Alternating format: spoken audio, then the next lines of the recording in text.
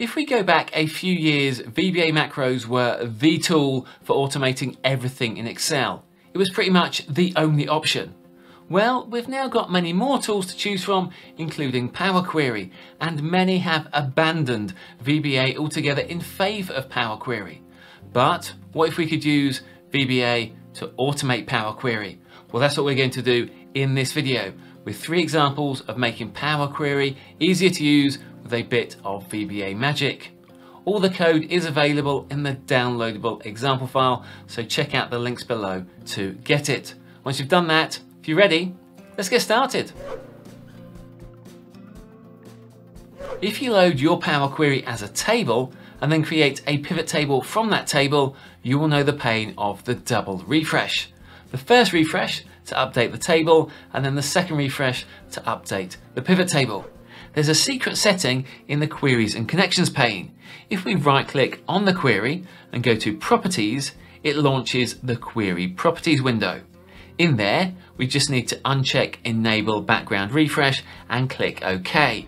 And now a refresh will update the table and then the pivot table one after the other, all with a single refresh. But we have to do that for every query that loads to a table that we then use in a pivot table. So wouldn't it be nice to do it to all the queries at the same time with one click? Well, we can with VBA macros. Here is our VBA code. It loops through each connection and changes the background refresh setting for all of them. It toggles between the 2 options of enabled or disabled. And I've got this code saved in a module in my personal macro workbook. You can find this code in the example download file. Now, anytime we run this code, it automatically toggles the load settings for the queries in the workbook. And we'll see an example of this later on in the video. Just a quick side note from me, if you don't have a personal macro workbook yet, you can create one easily. In Excel, click View, and then Macros, and then Record. We don't care about these settings apart from the Store Macro In option, which we want to be Personal Macro Workbook. We can then click OK. We can do anything in Excel, such as typing Excel is awesome into a cell and then pressing Delete to delete that value. Then from the Macro button, we can click Stop Recording. This has created our personal macro workbook. If we press Alt and F11, it will open up the Visual Basic Editor. And you can see there that we have a workbook called personal.xlsb. That is your personal macro workbook. When you expand that, you can see that we have a module which contains the actions we recorded. Now we no longer need that code, so we can select that and press delete. But this is the place where we will insert all the code that we are using in this video. Then just press Alt and F11 to toggle between Excel and the Visual Basic Editor.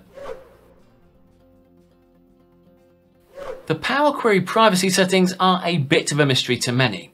The truth is they are only relevant if requesting data from a source that records queries, such as a SQL server.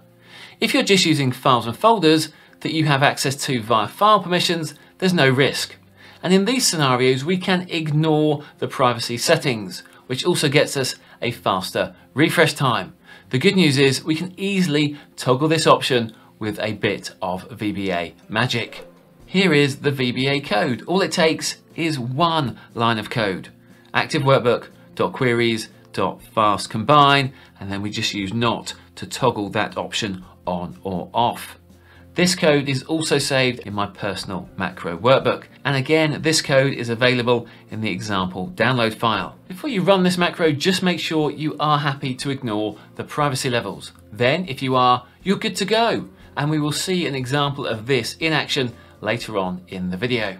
If you really want to save time with Excel and make working late a thing of the past, so you can spend more time doing what you love and with those you love, then you should check out our Excel Academy. It has everything you need to become an Excel ninja and save huge amounts of time. Just head over to exceloffthegrid.com and check it out. Here I've got a custom function which removes any columns from a table where those columns contain all null values. And this is the function that I want to make available to easily insert into other workbooks. From the Home ribbon, I will click Advanced Editor. I can now see all of the code for that custom function. I'll press Ctrl A to select all the code and then Ctrl C to copy the code. We can now close the Advanced Editor and close Power Query to get back to Excel. In Excel, I want to make my personal macro workbook visible. From the View tab, I will click Unhide. Then I can select personal.xlsb and click OK. This now makes that workbook visible. I'll click on the plus symbol to add a new worksheet. Then I will rename that to PQ, which is short for Power Query. Next, I will select cell B2 and press Ctrl V to paste the previously copied code. Then, with that cell selected, I'm going to add a name to that cell and we're going to call that FX Remove Null Columns. When I press return, that will then create that named range. Now we can hide the personal macro workbook. From the View tab again, I will click Hide. Now let's view the VBA code.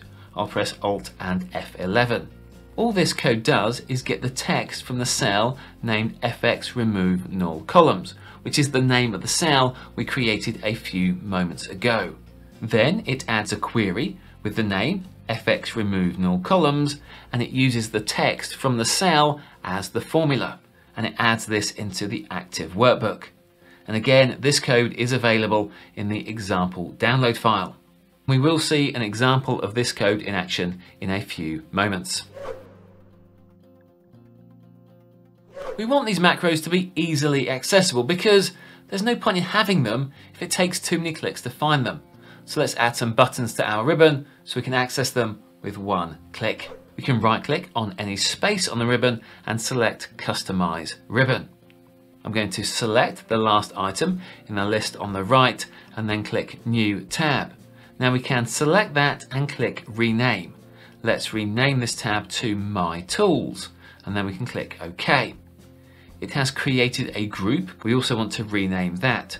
So I will select that and click Rename. We will give this the name of PQ Tools and then click OK. Next, we want to add our 3 macros. In the Choose Commands From drop-down, select Macros. And we can see the macros that we added to our personal macro workbook. I will select the first macro and click Add. I'll do the same for the second macro and also for the third macro. Now let's give our macros nice names. I will select the first one and click Rename. I will call this Background Refresh Toggle, and I'm also going to select an icon. To confirm that, I will click OK. Now I'll go ahead and do the same for the other 2 macros. As you can see, I've updated all of those, so I will click OK. That creates our My Tools tab, and we can see on there we have the PQ Tools group, which contains our 3 macros. We've got everything set up.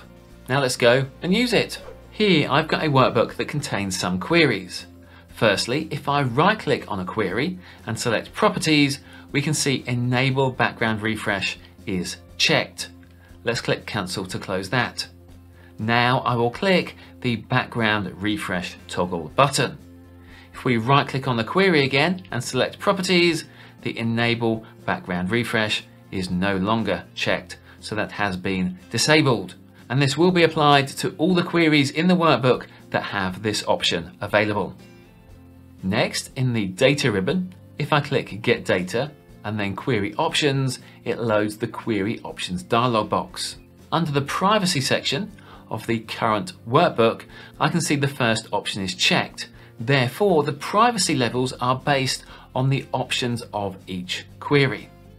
Now let's click Cancel to close that window. I can now click the Ignore Privacy Toggle button. And that's it. If we go back to Get Data and then Query Options, when we look under the Privacy section for the current workbook, you will see the second option is selected, which ignores the privacy levels. And the best news, This can give us a faster refresh time. Finally, my data imported into Power Query with lots of null columns, which I want to remove. I will click the Remove Null Columns button. That function has been added into Power Query and is visible in the Queries and Connections pane. When we go into Power Query, we can apply that function. I've got my query selected, so I will click the FX icon to add a new step. Then I just need to enter FX Remove Null Columns, which is the name of the function. You can see this function has a single argument, which is the table. For this, we can use the previous step, which Power Query has already added for us. When we commit that formula, we're done. We've now removed all of those null columns. And there you go. That is 3 VBA macros to supercharge your use of Power Query. If you like this video, then please give it a thumbs up. And once you've done that, we've got loads more Power Query videos on this channel. So go check them out. And I recommend starting with this one. It's got lots of great Power Query techniques. Thanks for watching. I'll catch you next time.